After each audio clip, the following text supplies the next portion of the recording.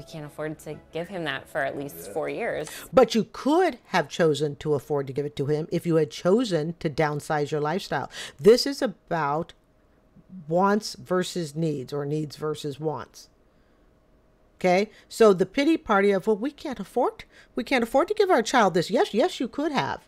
Your child doesn't care whether or not you have a fancy kitchen to make his meals in. Your child doesn't care about the size of your house. Your child just cares that you're there. So sometimes the pity party of, well, we just can't afford to give Junior this. Well, yeah, that's because you're paying $3,400 a month on your mortgage. Good evening, everyone. Welcome back to the Computer Deck.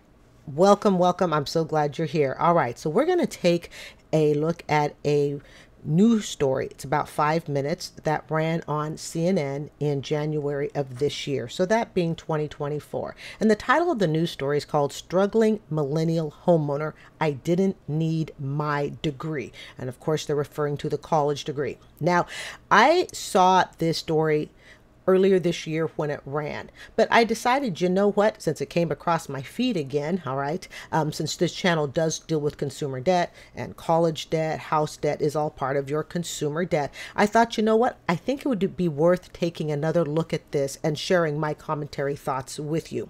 Now then, with that said, please understand that my commentary is strictly relating to the people in this news program. It is not referring to all young people, all millennials. I have a nephew in his mid-20s, okay, mid to late 20s. It's not referring to everybody across the board. So the commentary, the critiques, you know, what might sound like criticism, it's not meant to be applied to everyone of that age group. I am simply referring to what I see in the story.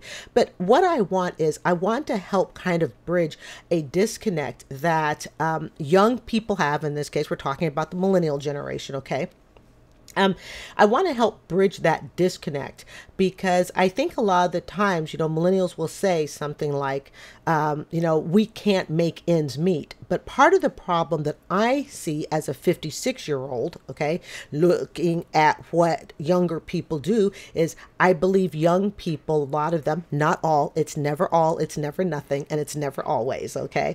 But I believe a lot of young people have unrealistic expectations of where they should be at, let's say in their, you know, late 20s and 30s, or how much things are going to cost. And I want to kind of help bridge that gap. So I want to do this in a critical but friendly, okay, commentary style, to just kind of go, you know what, here's what I see, here's what the millennials are seeing, and perhaps this is why so many millennials are struggling.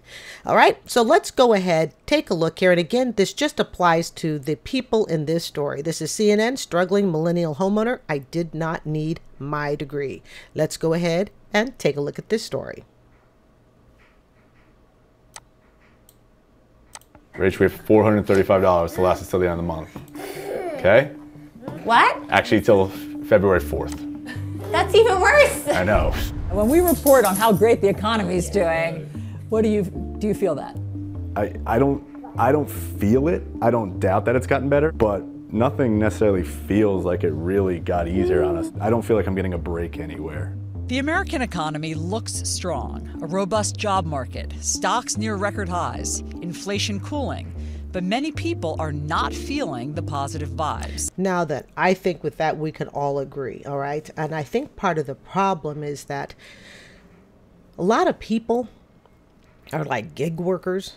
Okay, and gig workers, I believe they're kind of the people who are chasing a bunch of different types of jobs. They're not necessarily going for a career, but it's like a little here, a little there, all right? A lot of the jobs reports, I believe, okay, if I understand the jobs reports correctly, all right, and I'm certainly no economist or, you know, heavy financial guru person, far from it, but I believe a lot of the problem is they're showing that people are employed, and it's like, oh, great, you know, everybody's got a job, but what are the jobs? How much do these jobs pay? Is it in the industry that people are trained, you know, perhaps specially trained for? If you're having to hold 2-3 jobs, or let's just say even, you know, 3 jobs, okay, to try to make ends meet, can that be considered successful? I would say it's probably not considered successful if you're holding 3 jobs, and it's even questionable if you're holding 2. And so I hear the reports as well as you guys do that talk about just how great, the economy is going. And you're like, really? Have you looked at the price of stuff lately? So I don't think the economy is as good as what the news is saying, to be personally, just to give you my personal thought on that.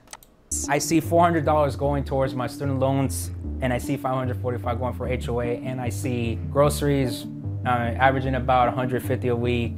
Sure, maybe for my wife's retirement portfolio, it might be looking great, but we need to get there first, right? On Saturday, we heard how MetLife Stadium is preparing for the World Cup final. Danny Navarro did not plan to be a TikTok creator. If FIFA decided to sell tickets for the 2026... That was not his goal when he graduated with a history degree on a scholarship from the University of Virginia and started working at a nonprofit. Okay, let's stop for a minute. As you know, if you've watched this channel, I'm an educator. He graduated with a history degree. Here is my question, and I would ask it 100 times. What are you going to do with that history degree? And if you think of history degrees in terms of the current current technological advancement, if I want to know something about history, do I really need to even go to a history major to get that information? What can I do? Right. I can just sit down on the computer and Google it up. Matter of fact, I not only can Google it up, I can probably find a live cam somewhere in that area. Okay. I found a live cam the other day on pandas in China. Okay. I can Google Earth it and practically put myself there. History.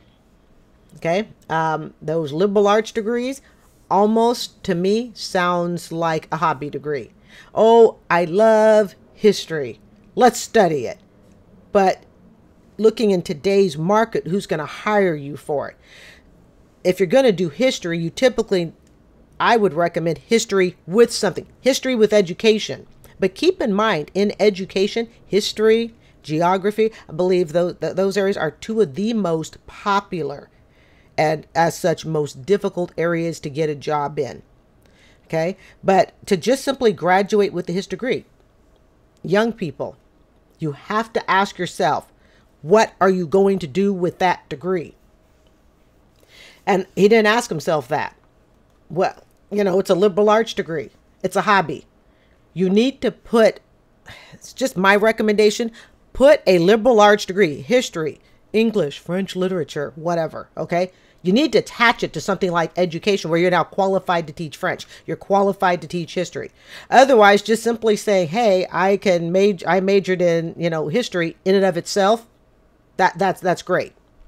But today I think it's looked at as more of a hobby. I was at the $60,000 mark of my salary, and the only way that I was going to crack 80, 90 potentially was to get a grad school degree. So he made the same thing. He did the same thing that I did. I figured, hey, I could go get myself a master's degree and that would allow me to make more money. Okay, so I go and I get a graduate degree, which then moved my student loan from $40,000 to $80,000 to get my second master's degree. It was a second master's degree. And then I realized I'm so far in debt, I can't even pay off the degrees.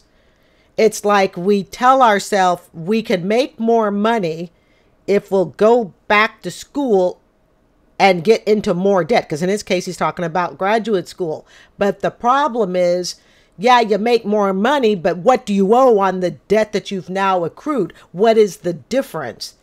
And could that difference have simply been solved by taking a little part-time job at, at Rick's Crab Shack or something, where you're not beholden to a student loan company?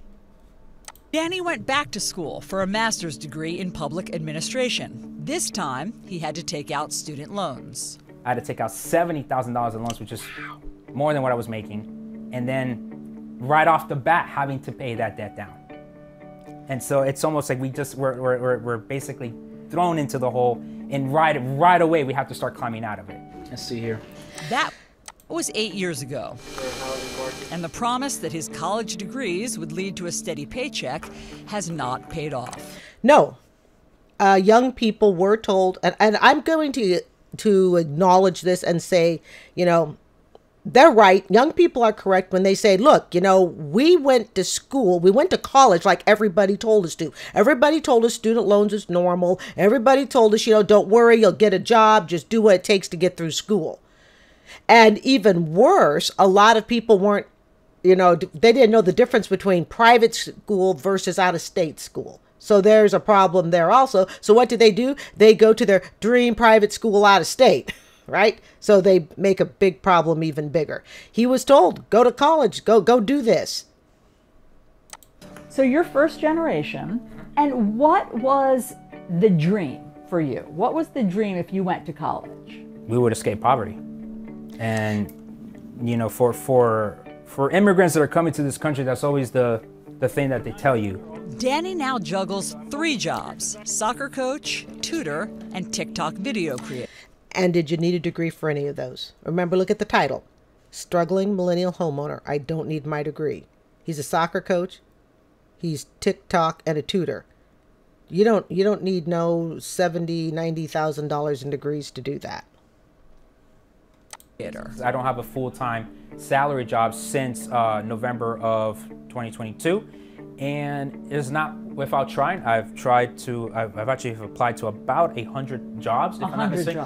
I've heard this a lot lately, and you can hear it on the TikToks, you hear it on the news reports. People are applying now in today's May 2024, okay? People are applying to hundreds of jobs, and they're not landing anything. Hundreds. And what's also scary is what some of these job requirements want for the lack of pay. They want someone with all these years of experience, oftentimes all these degrees, and then they want to pay you half of what you might have normally gone for a few years ago. I would say about in the past year and change, and a couple of them have gone into the final round, but just unfortunately not been selected. You want to look outside? Come here. Look outside. My life is very different than what I envisioned it would be. Crazy. Rachel Gambino and Garrett Mazzio followed the roadmap that previous generations said would spell success. Go to college, get married, work hard, buy a house, start a family. This is the American. Okay, so they've got all 3 of it packed on. They've got the college, they've got the baby, they have the house. Dream, but at what cost?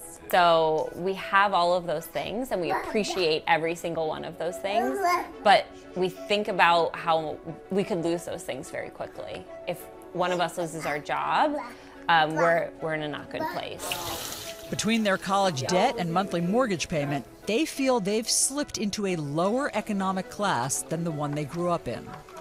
Do you describe yourselves as middle class? I like to think we are. I would say lower middle class. Hold on. Why? Because when I think of middle class, I think about people who are able to just get up and go and do things within their means, and like not extravagant things, but be able to get up and go to dinner whenever they want, or maybe take that trip, that long weekend trip. We don't have that. Okay, we're going to stop. I'm going to pause this video here. Pausing it here at 3 minutes and 30 seconds. Got my handy dandy little thing in case I accidentally bump the timer. I know where we're at. All right. This is the crux of what I really, really want to talk about on this video. She says that she sees herself as lower middle class, all right, because they can't do the things that they want to do. Now, you're going to see why I put a timestamp on this video. So we're at 3:33. I'm going to back this video up, all right? You're just going to have to bear with me here, folks. But there's a reason. Trust me. All right, there's a reason. I just want to pause right here. Hold on here. See if I can find the exact spot. Just give me a second. All right. I want you to take a look at their surroundings. Okay, this is what I want you to see. Okay, so first off, this is, let's go right here to the front of their house. All right. That's a pretty darn nice house. This is nicer than the house my parents currently live in. All right. This house looks really nice. Judging from the outside. You step inside the house. Now remember, these are millennials who are struggling to get out of debt. And I'm sitting here looking at the kitchen area. All right. I want you to look at the cupboards. All right. I want you to look at the cupboards. Also, I want you to notice there's paneling There's a reason this matters, okay? She says that they are lower middle class because they can't do the things that they want. I want you to look at, to me, okay, I know if you're really rich, this is not opulent. To me, this is pretty darn nice living. This is not lower middle class, in my opinion, by any means, all right? Let's take a look here. We're going to keep going through here, okay? I'm looking at the sink. This sink, by the way, it'll come clearer later. This seems to be a farmhouse style sink, which is by no means your run-of-the-mill sink. Now you may say, well, what does a sink have to do with it? It's not about a sink. It's about all the hidden luxuries that are built into this house. It's all, when people sit and they go, where is my money going? It's all the hidden upgrades. This house is loaded, from what I can tell, and from what I recall, with upgrades, okay? It's something to consider when people talk about how broke they are. This is not a house of four walls, what is it? Four walls, a roof, and a floor. This house, from what I can tell, appears to have a lot of upgrades to it. Okay, we've got a wine rack in the back. I mean, this is nice. And she's saying that she sees herself as lower middle class because, quote, we can't afford to just do the things we want to do. You know, we can't afford to take that long weekend, or I think she said, have that meal. Well, here's something to consider. I grossed $70,000 in 2023. I purchased a new car about 2 months ago. It'll be paid off in about 6 more payments. Okay. I'm paying it off in between 6 to 8 payments. I should be able to pay it off in about 7. Okay. Brand new Toyota Corolla, $26,000. All right. I'll have it paid off by November 1st. Now then, I live on half of my income. All right. When the car is paid off, because before the car was paid off, I was living on half of my income. Because I'm debt free, and then I decided to take on a car so I could stop leasing, and then I'll go back to living on half of my income. Now she says they are lower middle class because they can't just go out and eat when they want. They can't take a weekend vacation. And I'm looking at these surroundings that she's in. This is just a snapshot of her kitchen. This is the kitchen. All right. And I'm thinking this ain't no lower middle class.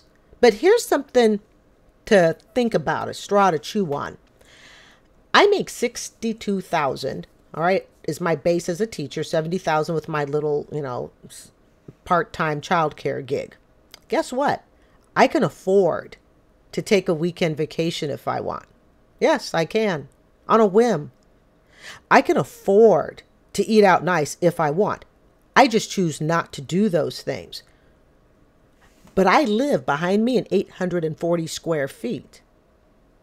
So how is it, just something to think about, that she can say, oh, we're lower middle class because we just can't afford to go out and eat, and we can't afford to just go on that weekend vacation. But yet most people look at her place and go, well, she's richer than I am. But is she really? And if that's lower middle class and broke, because they're broke, all right, no disrespect, but they're very tight. But I'm not broke. I'm not tight. I can save 50% of my income. I can live off of one paycheck. So what does that make me? I'm either broke by their standards. I mean, I'm living in pure poverty then, if you're looking at me, or I'm actually upper middle class because I'm not in the financial position they're in. And somebody may say, well, yeah, but you don't have the house they do. But the point is they bought too much house. We judge, I think, oftentimes the class, we're judging it by the materialistic surroundings someone has versus judging someone's class, so to speak, by how financially stable are you. I'm just going to back that up for we're about 333. All right, so let's start on here. Things within their means and not extravagant things. But okay, well, they're clearly not living within their means now, are they? If they're stuck and they're feeling like we can't buy anything, they bought too much house. This is too expensive. So on one hand, she talks about, well, we want to be able to do these things and we should be able to do these things and live within our means. You can do it. They need to downsize this house. Way downsize this house. then they can live within their means. And they chose to have a baby too. So baby has to be budgeted. But be able to get up and go to dinner whenever they want. I can get up and go to dinner whenever I want. Or maybe take that trip, that long weekend trip. I can take that long weekend trip whenever I want. We don't have that luxury. I have that luxury. But were these decisions, were these life choices, was it, and again, I'm not criticizing that. What I am trying to do is get people to look at it from a different perspective. Before we sit and we play victim, okay, I just can't do these things. How is it that I can do it? And I'm a single one-person school teacher. Perhaps it's because I made sure that the surroundings behind me didn't overtake me, that I didn't become house poor. They are in essence house poor. This is too much house. This is too much luxury for them. Rachel works at a nonprofit, Garrett as an insurance underwriter. All right, right there. Nonprofit. When I think of nonprofit, here's what immediately comes to my mind. You can afford to work for free. You are working basically at a charity that you're passionate about, that you really love. You know it doesn't pay a lot, even worse than teaching. You can afford to work there for free. And you can afford to work there for free either because you have your own money, maybe that came in already through inheritance, whatever. You are just financially independent, or you have a spouse that makes a significant amount of money that allows you to basically do a hobby job. That's what I think of when I think of nonprofit.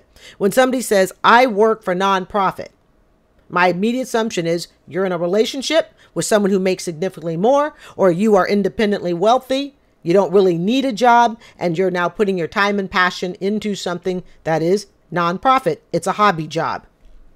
He's in insurance. I think she said insurance underwriter. All right.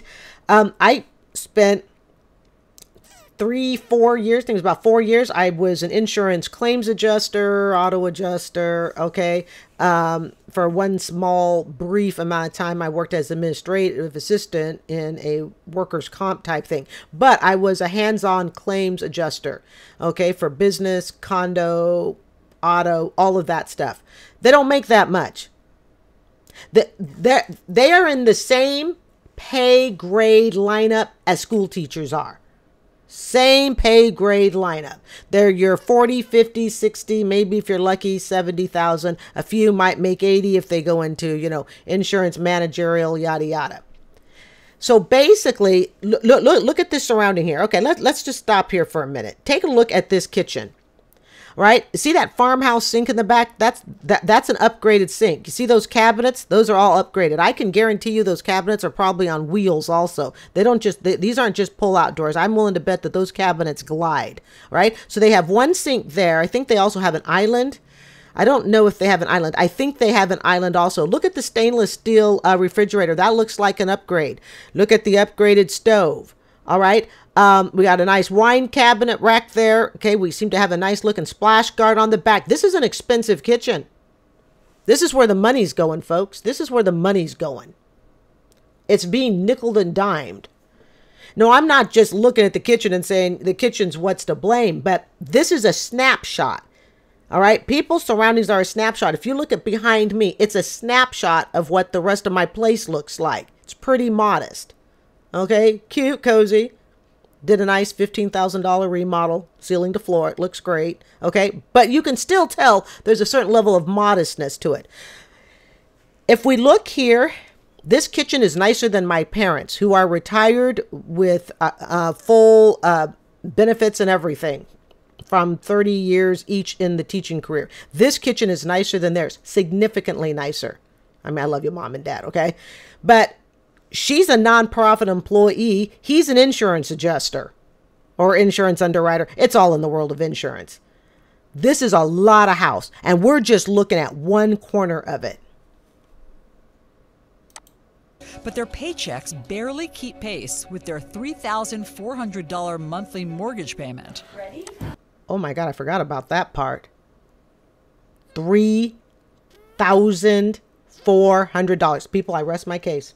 I rest my case. They are way, I totally forgot. I told you, it's been months since I've seen this story. Wow, I forgot about that. $3,400. $3,400 in a mortgage. And they wonder why they're broke. And does there come a point where you just can't keep blaming that, well, we were told to go to college or whatever? Does there come a point where you have to take personal accountability, personal responsibility, and say, we kind of messed this one up?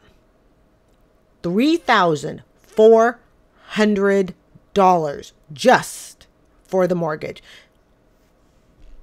Wow. Rachel's 26-year-old sister, Kristen, moved in to help offset costs for all of them. They should have never purchased this house.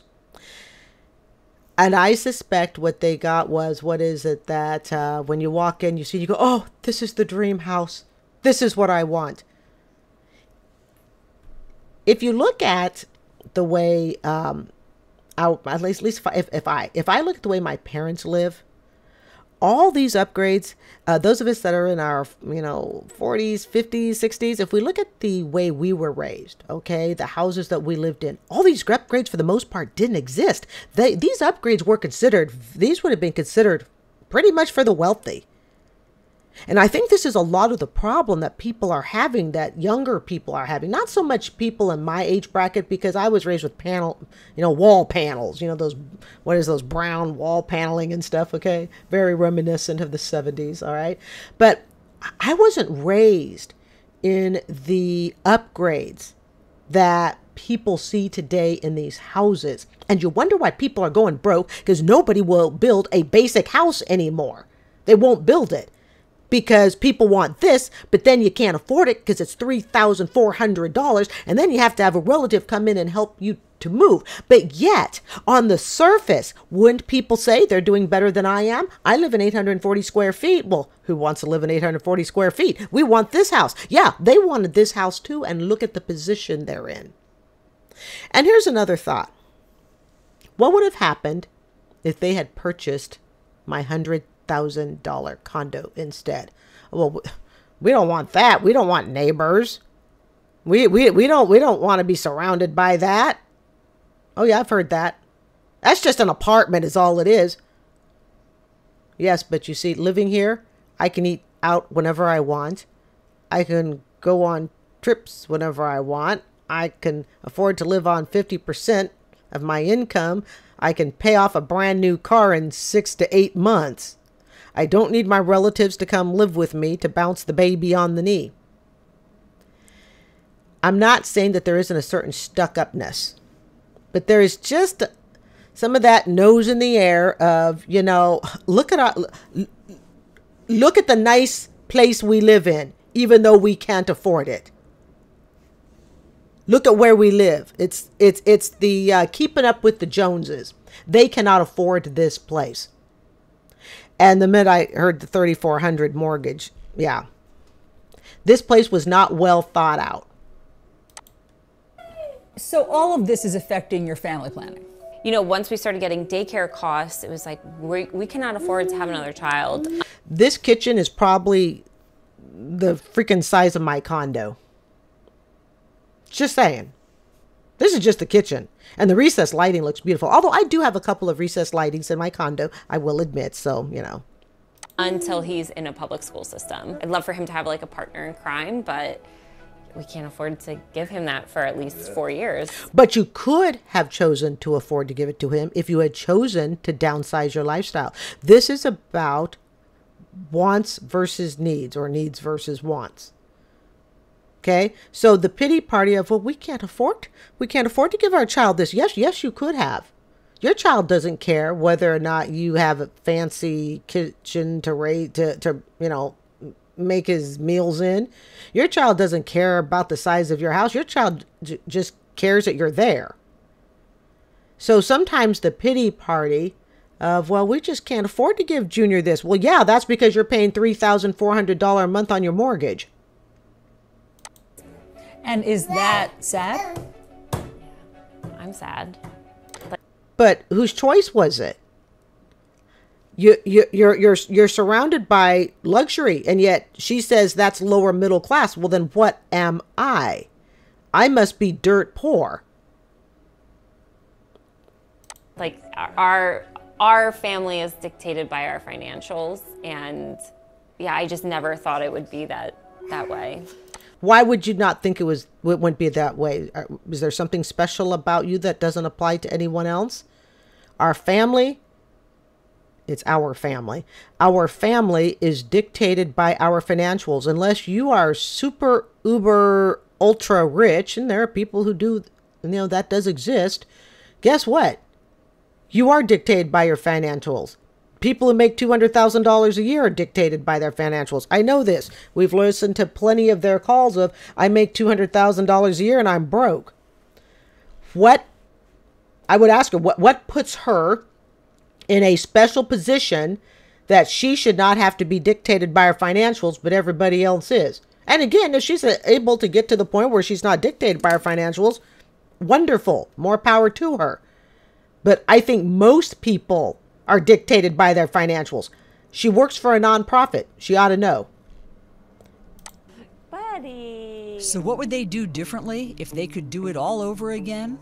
Avoid student debt, even if that means rethinking college. Go to college, get out of poverty, the money will come. It's not as that simple, right? Would I been in a better economic position not taking in the graduate student loan debt? Yeah, probably. I think this idea of going to college is something that I don't know if Miles will do, and we have decided we're not going to push him there either. I think a lot of millennials were forced into saying, like, you need a 4-year degree in order to be successful, and it's like, I have a communications degree, and I definitely did not need that to be. What I've yet to hear is where they take responsibility in saying, we bought too much house. Maybe we had a child before we were quite ready. We bought too much house and we chose to have a child. It's kind of like raking in everything all at one time. It's that lack of patience. Not blaming the baby. Don't come after me on that, okay? You can come after me on anything else. I ain't blaming the baby. Okay, but still, if you're going to be a family, some family planning never hurts. Honey, you know what? We want to have a baby, and we're going to go ahead and also have a $3,400 a month house payment. That is an absurd house payment. Absurd. Well, yes, but that's the only thing that's affordable in their city. Then they needed to downsize a whole lot more, and perhaps not get a house and just be a podunk person like me and live in an apartment, so to speak. I've not heard, what I've heard is we fault the college degree. And I, like I said, I will buy into part of that. I will accept part of that. Okay. But, we blame it the fact that it told us to go to college and we didn't get that. And then I didn't think, and I'm really referring to this couple here, not so much the first guy. Okay. And then I didn't think I'd have to have a life dealing with the budget. I just thought, I would be able to live any way I wanted financially. It was just all going to work. Lady, you work for a nonprofit. Your husband works for insurance. It's like you're married to the teacher and the teacher's aide. If you really want to put it in in educational terms. We have a teacher, that's him. We have the teacher's aide, that's her. And you're living with a mortgage at $3,400 and a new baby. Be successful. And so I think it starts with when you turn 18, you're already put into a disadvantage. And I think we need to change that mindset for... I think she needs to change her mindset. The next generation. Okay. And is she going to teach the next generation? Your dad and I bought too much house. We bought too much house before we were ready. I go to college to go do TikTok videos? No. But is that the one place right now where I can make, money potentially? So let me go make my TikTok videos while I'm at it and hopefully find a new way to live the American dream. Okay, I want to go back to the beginning of this video. That's actually the end. I know not everybody looks at the screen when they're listening. I want to go back to the beginning here, okay? Here's a full snapshot of the outside of their house, all right? This appears to be a beautiful house, nice large, grass in the front. Appears to be sort of, I like the little Christmas wreath. Like I said, this was filmed in January, so we got the reindeer out front, okay? Let me go into here really quick. All right, let's take a look at this guy's kitchen. All right, I want you to look at something. the countertop that she is leaning on, all right, this is the guy who, this is the first guy that went to college and he's now a TikToker, a tutor, and then he does something else. I can't quite remember. Look at the counter that she's leaning on. If my eyes don't deceive me, I believe that is a marble countertop. First, I thought it was granite, but I think that's different than marble. I know what marble is. Okay, I believe that is a marble cook countertop. If that is what I believe that is expensive. If that is what I believe she is leaning on, I believe that is marble. I have a little baby marble cutting board, okay, for my cooking because I like to roll out pasta dough and stuff like that. It needs a cold surface. If that is marble, that is expensive. Very, very expensive. Look at the fridge. Now, again, you may sit and you go, Carrie, why are you picking over these things? Because I want you to see what I see. That fridge, nice. Double door fridge, large freezer compartment. My fridge is a basic $500 fridge from Lowe's. Yeah, you know, basic freezer on the top, refrigerator on the bottom. Absolutely nothing fancy. Okay. These are the sorts of things. I'm not going to pick on every little thing. I think this house overall, I mean, we didn't see much of it, but overall this house seems to be definitely more modest. I can tell looking at the kitchen and stuff. But when we talk about people who say that they're being nickeled and dimed, I'm kind of skimming through the pictures here, folks. When we talk about people saying that they're being nickeled and dimed, okay, look at where it's going. Now, look at this scene of the house here. This is nice. My condo don't look like this. We got some nice recessed lighting in the back. We got a really nice china cabinet or whatever. Again, I'm not looking at any one thing. I'm looking at the whole thing. I hope that makes sense.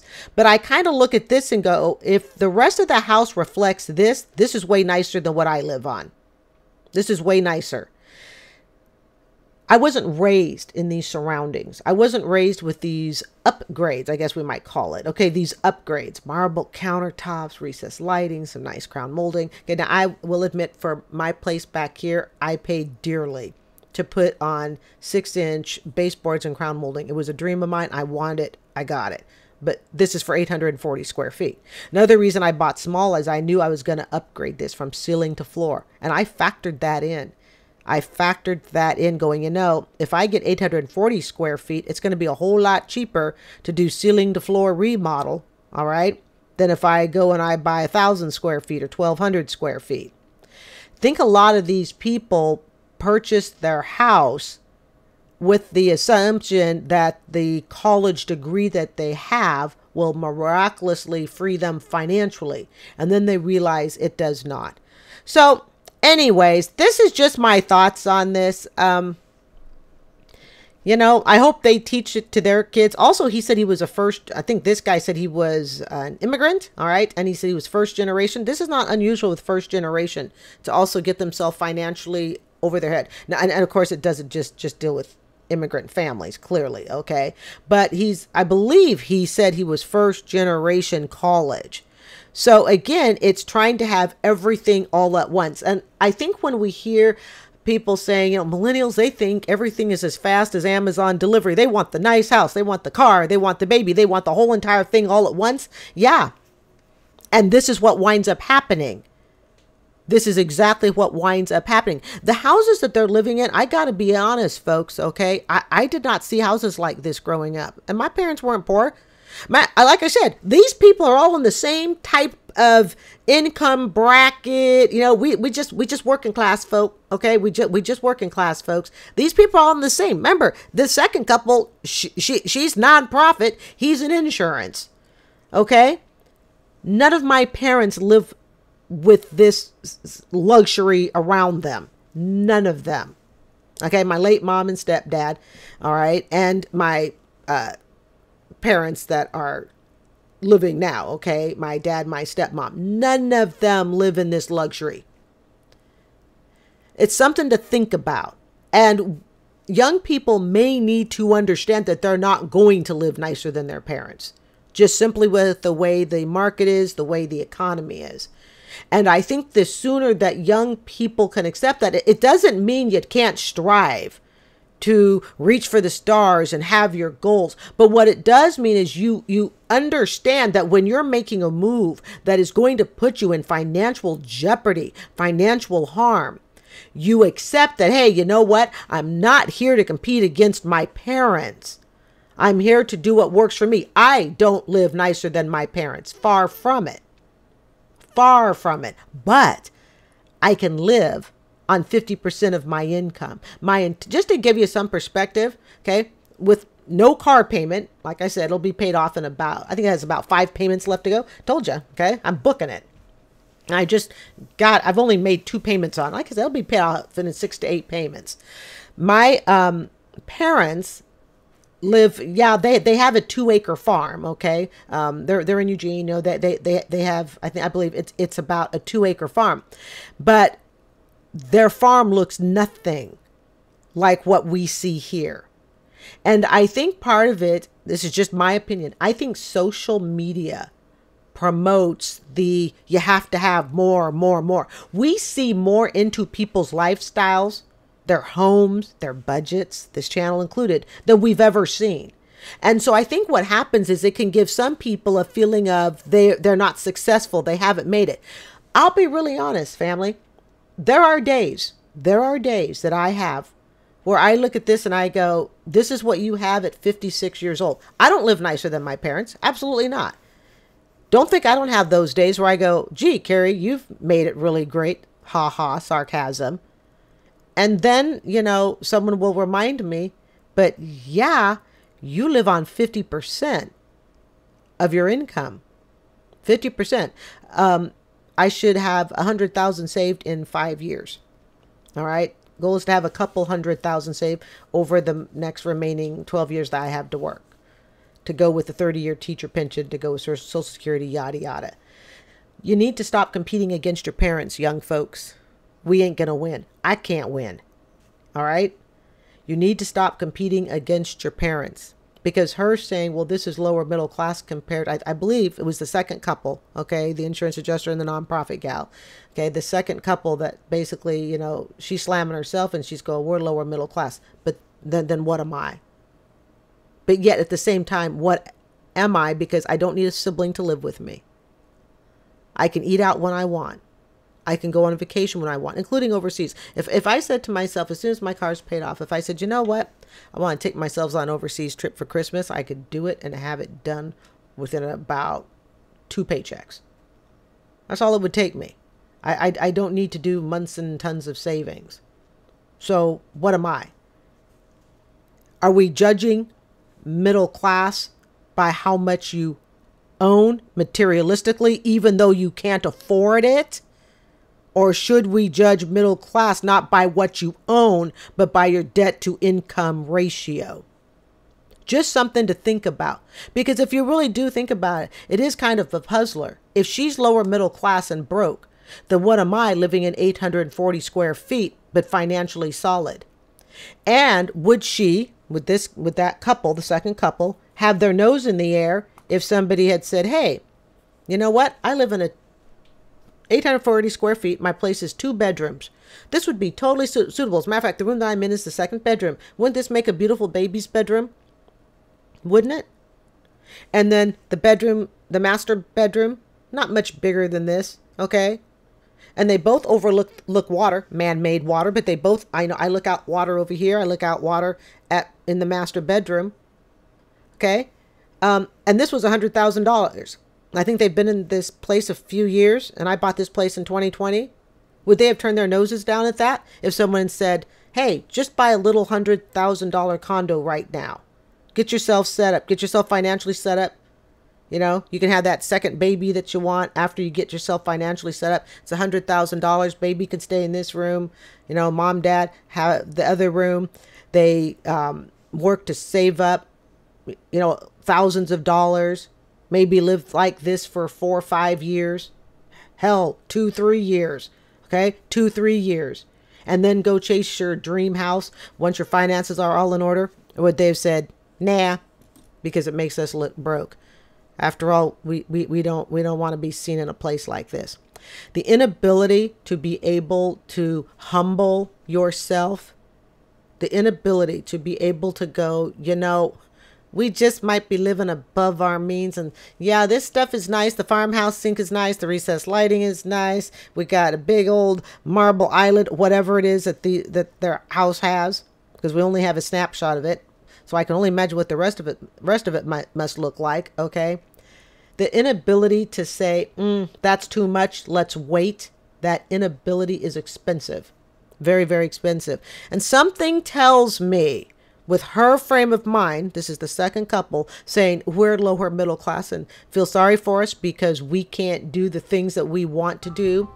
Well, maybe all she needs to do is ask a school teacher who lives in 840 square feet and can live on 50% of her income and say, how did you do it? And I would have said, because I live like this. Try it for 2-3 years. What do you think her answer would have been? Thanks for joining me this evening. I hope you will join me again really soon here at the Computer Deck. I hope you will also consider subscribing. I'd appreciate the support. Good night, everyone.